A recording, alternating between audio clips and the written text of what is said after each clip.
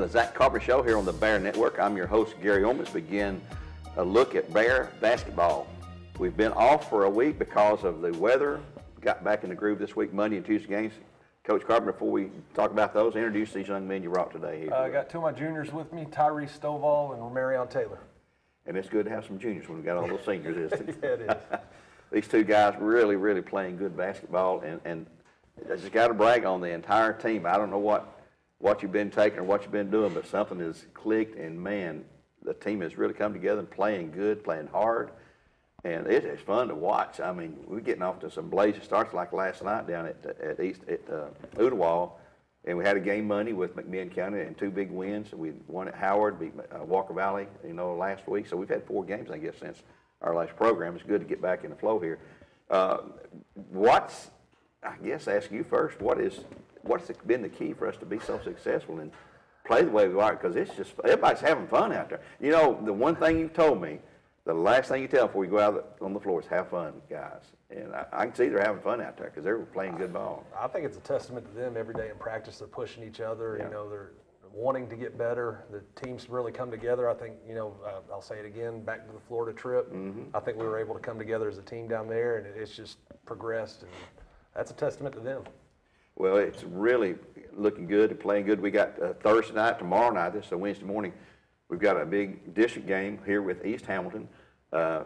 Tuesday we have a home game, a district game with Howard, and then we got Cleveland next Friday. So we got a lot of action coming up here. But Romarion, you're a 3-year starter, and coach, something else is going to mention to you as well. This is your 3rd year, so you've had these guys, not Tyrese, but you had these other guys, the whole team for at least 3 years, I guess now. And you know them, they know you, you know the weaknesses and so forth. So on. I guess it's a lot easier coaching just coming here the first year, trying to figure out what skill level you have on the team, isn't it? It is, and the system we put in offensively can be a little different at times and confusing, and I think you're starting to see the understanding of the guys now being in year 3. They know more what to do. I'm not having to direct as much. You need to go here, you need to go here. They're just out there playing, and it shows they're having fun doing it. Well, Romarion, you got the speed, you got the strength, and to get in there and mix it up, you're fast on the floor. What do you think is your most valuable asset? What do you bring to the floor when you're out there for the team? Leadership? You guys have to talk a lot. I hear you talking sometimes, and Coach. Keyword is sometimes. Yeah. Every coach I talk to says communication is one of the key. If it's on football field or basketball, your other teammates got to know where you're at, and cover for you there. But why is the team playing so good right now? What do you think? Well, I think we understand our goal at the end of the year. We got somewhere we got to go. So. What's that goal going to be? Where do you want to go? I'm trying to get to the state championship. So we got to go to Murfreesboro.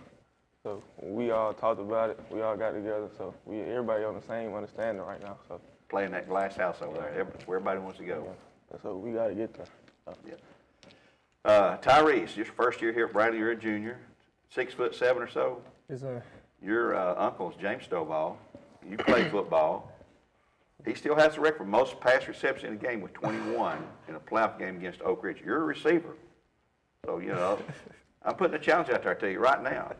You've got a twin sister who's 45 minutes younger than you are. She's about 6 foot. Yes, sir. But you're 6. I'm 6'7". 6'7"? Yes, sir. Your mom is what, 6'1"? She's 6'1". Yes, sir. 6'1"? Yes, sir. That must be a big fun time playing basketball with each other. Do you ever play with your mom and get out there and just shoot around, have a little fun? Yeah, sometimes she'll destroy me in the post sometimes, and I just, it's just. He's being honest now, Coach. Yeah. It's just, Tati, my mom, it's just fun playing. It's just fun, all of us being tall and stuff, it'll be a challenge for us to get better and stuff. And then my mom actually pushing us in training and such, and helping us develop to the players that we are right now. Yeah, I know her when she was here before, and of course she played college ball and she plays professional ball and all that. She ain't gonna cut you any slack. No, sir. And that's good. It's good to have players like him that's got parents that push them hard too, isn't it? Oh, absolutely. We'll talk about it after games, and if not anything other than missing a layup, missing free throws, and I know she has them in the gym the next morning, so that's great. Romarion, There's got to be one on every team. Who's the clown on the team in the dressing room that we don't see that's causing trouble? Or is it you? Yeah, it's probably me. Oh, really? Yeah, We got several. yeah, it's a lot. It's probably the whole team, though. It's everybody, really. But, yeah. I asked that question last year, and everybody said the same guy, you know. So you never know. You got to have fun, though. That's the name of the game. It is a game, you know. We're going to have some fun here and try to be successful there. You got some big games coming up. We got some big games behind us there. The team's sitting here, what, 12 and 7? 13-7. 13-7. We went through a little losing streak. Now we won 6 straight. Yeah, it's been a year of streaks. You know, open up 0-2, then win 7 in a row, then we dropped 5 in a row. Now we're back to 6 in a row. So. Well, I'm telling you, it's really come together. It's fun to watch you guys play, and you can tell that they're having a good time and having a lot of fun out there. They're a lot of fun to coach too. They really are. I bet they are. They've made these last 6 games. My job has been a lot easier. You know, just kind of letting them go out and play. They know the game plan. They know what the expectation is, and they've gone out and exceeded that. So. Well, we see him in the game, and he's usually pretty mild on the sideline. But I've seen him get a little heated on the sideline. Is he hard on you in practice? Who? Coach. Oh, Coach. Oh, yeah. I ain't gonna lie, it was worse, like freshman year, sophomore year, but yeah, I like it though. That's what you're supposed to do. Is he different during a 5-game losing streak than he is in a 6-game winning streak? For sure. It was a time right there. I would be too. And Tyrese, we mentioned you play football. You play anything else here besides basketball and football? You're in track? I jump for track. High jump? Yes, sir. High jump, long jump, triple jump. Oh, okay. So Coach Frazier is your coach, I guess, Yes, for that. sir. And Marion, you're solely basketball, right? Yes, sir. You guys are both juniors. You anticipate, would you like to play in college? Yes, sir. Okay. And you would as well, I'm sure. Yes, sir. Well, that's the opportunity's there, guys. You know, keep doing what you're doing and keep those grades up there. Coach, where do you see, you look at your team, where do we need to get better? You know, is it our shooting, our free throws, our defense, our rebounding? You got these guys here with him and Ari in there can just flat clear. And Jarris Rogers, break on Jarris Rogers for me here too. Jarris Rogers, I don't know. I told him the other night he must have had his Wheaties that game Monday because he had 22 points and he was just everywhere. Last night we opened the game. What's he do? Hits a 3 right off the bat. Makes a steal, feeds someone. We score. It's 5-0. They call timeout 31 seconds into the game. Yeah. You know, it's just that's the way it started and that's the way it went the whole game. You know. Yeah. Getting back to your question about where can we improve? Yeah. Obviously, defense, communication, execution's a big thing. You know, that we have gotten better, but we're still not there yet, and we can continue to get better in those areas. How are we in regard to the injury with Alex? Is he going to be back pretty soon, we hope? That's the plan. Had a good report yesterday from the doctors, and hopefully start working him back in practice here in the next week or so, and we'll move on from there. I think when he comes back, we'll have 4 guys averaging double figures. Mm-hmm. And that's, here again, that's a problem for the defense. We saw a game Monday night, and I love the folks at McMinn County, but Reese Frazier had 32 points, but nobody else had more than 6. You can't win with one. It's not a one-man show in basketball. It makes it hard, and, you know, the way that our guys are playing, the way that we play, it's, you know, everybody eats out there. You know, you take the open shot, and these guys have done a great job of finding the open man, and people are stepping up making shots. Hitting pretty consistent on threes, and got to improve on free throw shooting. The thing that you like, I know, you talked about this, I've asked you this before, is one of the first stats that you'll look at is the rebounding. Mm-hmm. And boy, we have had some dominating games rebounding-wise. And you also then, the next thing you'll say, well, we had this many assists, this many made buckets, and that tells you that they're playing together as a team and sharing the ball, as you say. It is. They've done a great job, and the turnovers is one of the biggest things that is, during this win streak, is we've limited our turnovers. You know, we've started taking care of the ball, not giving up those empty possessions. So that's a credit to them. You know, they're valuing every possession, taking care of the ball, and executing. Well, I was looking back. You know, Tyrese had 23 points in that game against Walker Valley. Rambo 23. Tyrese had 24, and Ari had 10. So and we had the 32. I think 13 edge on the boards that game, 14 offensive boards, and that's when you look at rebounds. Offensive rebounds is one of the first things you look at in that category too, isn't it? Yeah, it is, and I give them a goal every game, how many I expect, and it's usually around 15.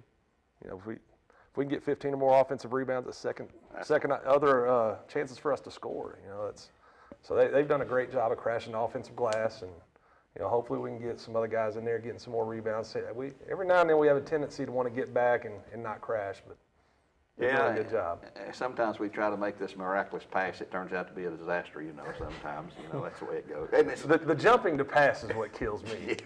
My man right here last night got him a turnover because he wanted to jump and pass. So. yeah, it's not the wise thing to do, is it, Tyrese? No, sir. It's not. Don't laugh too hard, man. I ain't said nothing. We'll pick on Romero here too then. Where do you see yourself? Will you be any taller? As the doctor said, you're peaked out height-wise, or we can get any taller, you think? He said I was nowhere near done growing when I took my my physical test. Nowhere near. That's good. Good. That's good to hear right there. Personally, what would you like to do better on the floor for the Bears? I would like, well, my jump shot is usually not there, and like when I want to take it, I can't. I got Coach Carl on my tail for trying to take it. So I think I need to improve on my jump shot. That's just threes. That's just threes. I need to improve on my mid-ranges too. Well, how's it feel to go up there and throw down a thunder dunk? It feels good. It feels six good. of them in one game last week, Walker Valley game, I believe it was, Yes, and all that. That gets the crowd fired up, and all that, and it's a thrill to see that happen. It's no more important than a three-point shot or anything else, but it does fire the crowd up there. Yes, sir. I remember when I was dunking in high school, well, maybe I'll talk something about it. Maybe I wasn't dunking, How's it feel? Well, Ram can dunk it. I can dunk it. I ain't got one in high school yet, though. Hey, we're counting on you to get a couple of those, Maybe have an opportunity tomorrow night at East Hamilton here. Know anything at all about East Hamilton? I don't know anything at all about them. They're going to play. They're going to play really hard. They play extremely hard. They got guys that can make shots. They'll mix up defenses. They'll be man zone. So we got to be ready for a little bit of everything tomorrow night.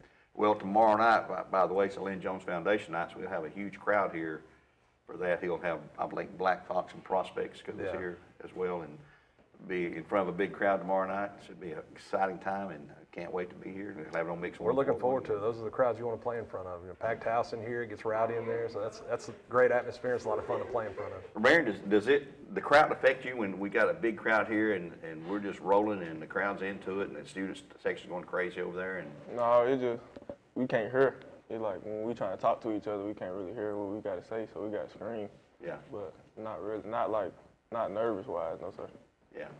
Well, it's got to make you can feel that enthusiasm, though, and all that. Sometimes on the radio, I got headsets, and I can't even hear myself talking hardly on the radio sometimes. Coach, that's got to inspire you and everybody else, because I know at the huddles, sometimes you can't hardly get the message across because it's so noisy in there. No, it's a great problem to have. Yeah, it is. Anytime, our student section is awesome. They come out every game. They support us. They go on the road with us. Yeah. So it's fired up. It's a good to have them. They have to speak louder, which communication's big. They need to work on it. That's a great problem to have. Well, we should have a great crowd here Thursday, and then we'll be back home Tuesday, and also on the road now at Cleveland next Friday. We really need a big crowd over there. Absolutely. So folks, come out and support the Bears. We're going to wrap things up for this week. Thank you for being here today, or Marion. Appreciate you very much. Two juniors, Tyrese Stovall. Keep it going there with Tatiana. She thinks she can beat you. I've asked her. Oh my Lord. And Tia says she can beat both of you. So there you go. The challenge is on. Coach, as always, thanks for being here again today, promoting Bradley Central boys basketball. I'll be your host, Gary Ownbey. Until next time, we'll say so long for now, and God bless.